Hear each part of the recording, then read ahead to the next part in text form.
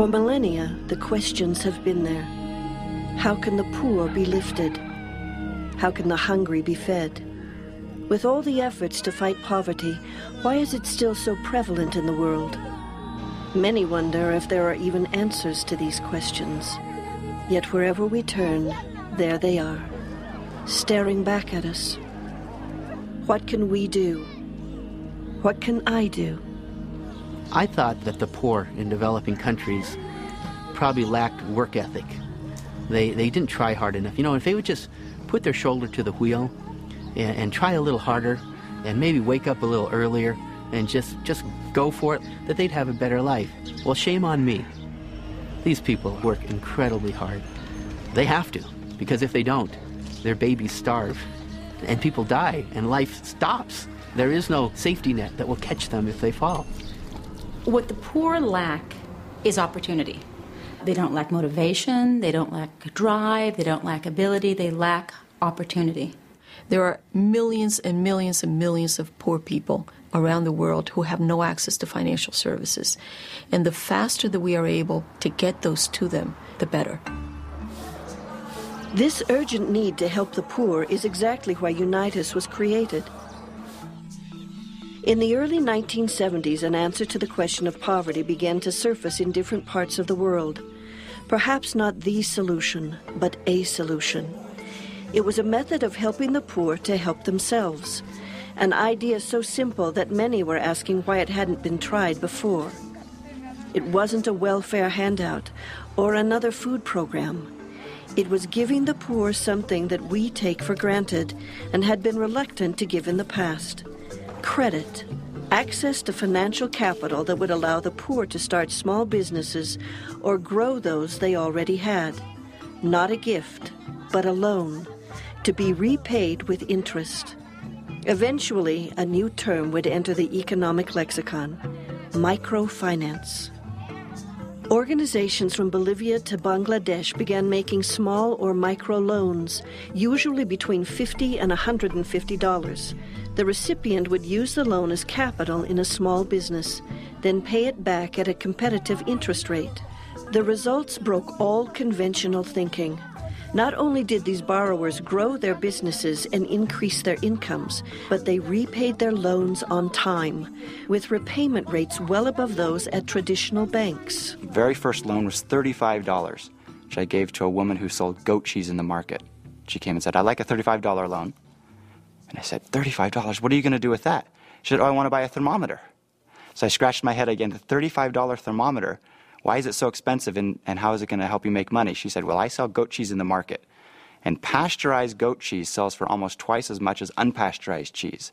So I need this special $35 thermometer so I can pasteurize my cheese, my milk, and sell pasteurized cheese." So done. Here's the loan. So she did it, started paying her loan back, and a few weeks later I was talking to her. I said, "Now you're making all this extra money. What are you going to do with it?" She said, "Oh, I know exactly what I'm going to do. In August, when school starts, I'm going to buy the school uniform, which I haven't been able to afford, buy the school books, which I haven't been able to afford, and pay the bus fare, which I haven't been able to afford, to send my first child ever to school." My mouth dropped. For $35, this family had changed its life. Instead of cycling downward in a cycle of poverty, now this child would start a cycle upward, and I was convinced.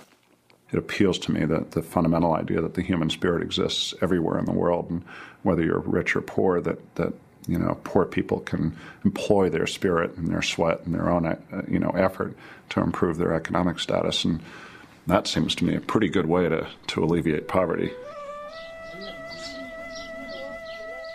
Vadla Bhagyama raises water buffalo. Starting at 4 each morning, she milks them, then sells the milk in the village. Until several years ago, she was living hand to mouth. When she or her husband had work, they ate. When they didn't, they and their son went hungry. In 2000, she learned of a new organization in her village that was giving out small loans to poor women like her.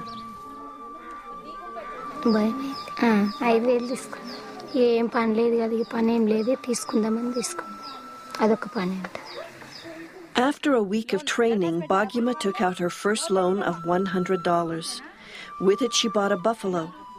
Buffalo milk is a dietary staple in India, and she hoped she could sell it, pay back her loan plus interest, and still have enough for her family's needs. 4 years later, Bhagyama owns 6 buffalo, and the milk is selling well. Her daily income has increased by 380%. Being able to feed and clothe her family is no longer a concern for Bhagyama. She looks to the future with hope. Today, microfinance organizations across the globe are giving microcredit loans to millions of families in the poorest nations. Most of the loans go to women who have proven to be uniquely qualified at growing their businesses, paying back their loans, and investing their profits into the health and education of their families. Repayment rates are extremely high, better than 95% across the industry, which allows those monies to be loaned out again to other micro-entrepreneurs. If I lend you money and you repay it, and I'm in a position to relend it, which is what microfinance is about, it will help you and then the next person and the next person and the next person. And it grows because you're expected to repay it with some form of interest. So it's the gift that keeps on giving. It's not charitable in the sense that it's, a rich person giving a poor person money. It's a way for poor people to get access to the same economic system that the rest of us have and to improve their lives. This is happening right now. This isn't some theoretical concept that we're talking about that's going to take 10 years, and we'll check back in 10 years to see if it's making a difference. You check back in 2 weeks, and you see that's already made a difference. Microfinance has demonstrated its impact to change people's lives. It's demonstrated around the world the ability to help families begin to work their way out of poverty. Vadla Bhagyama, with her buffalo business, is a client of SKS. To date, she has repaid in full all of her loans amounting to more than $600. With the profits, she and her husband built a cement water container in their house to store clean water, dramatically decreasing sickness in their family. They also have savings set aside for medical or other emergencies. With her most recent loan, Bhagyama decided to diversify. She purchased a sewing machine and does mending for hire. With this additional income, she is able to send her son to school. He is the first in her family to learn to read and write. Bhagyama's story is typical of the many thousands of clients that SKS serves. Poverty is so big that it requires all of us to somehow decide, I want to be involved in it. For most of us, we've never known how to do it because we're sitting in our family rooms or at our desks, and the problem is so far away that we really don't know how to get a handle on it. I think what we're doing with Unitus is providing a logical, reasonable, and actionable way of doing it right now. The success of the microfinance movement in lifting millions of the world's poor out of poverty has given rise once again to the age-old questions. What can we do? What can I do? And finally, could poverty actually be eliminated? Look, when Wright brothers flew their plane for the first time, it stayed in the air for 20 seconds and came back on the land again, and it covered 120 feet. At that time, you say, so what? We could have said that. But it changed the world. For the first time, human being flew. We are just the Wright brothers plane. We are covering only 120 feet. I've seen it alleviated in one family, and in 10 families, and in 1,000 families, and in 100,000 families. So I know on an individual basis, absolute poverty can be alleviated. The question of can it be alleviated globally becomes, I think, more one of our will. Do we have the will to alleviate it globally?